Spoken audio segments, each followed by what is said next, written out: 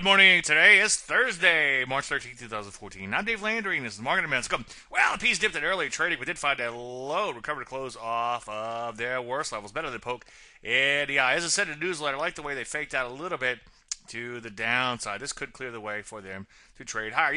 One day at a time. Same sort of action in the Nasdaq. It too looks poised to rally out of a pullback. Take a look at gold. Break it out of this little consolidation here. So far, so good. Hasn't been saying quite a bit. Looks like the mother of all bottoms remains in place there. Silver not quite as impressive, but might play catch up to gold. As I've been saying, again, I think the bottom is in place in silver too. You're welcome on that. Take a look at uranium, looking pretty good in here. Pulling back, looks poised to make a new leg higher. I'm also seeing some buy setups in China stocks, so focus on these areas for now. Whatever you do, make sure you wait for entries and honor your stops once triggered. Oh, short show later today. Hope to see you there. I'm Dave Landry, and you just heard Market a Minute.